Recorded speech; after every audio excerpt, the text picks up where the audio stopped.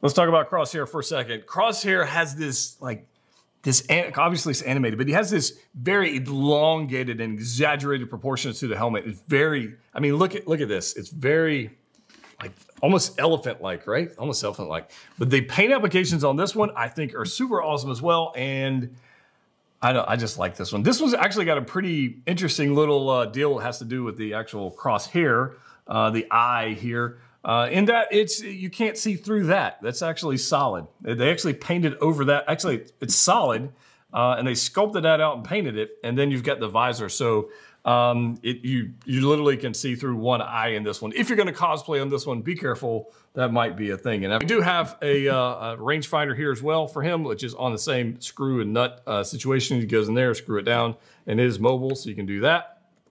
That's actually pretty cool. Right here, this rangefinder actually just you can rotate it or not. You can kind of do this deal. The way the rangefinder actually looks through there, I think is pretty stinking cool.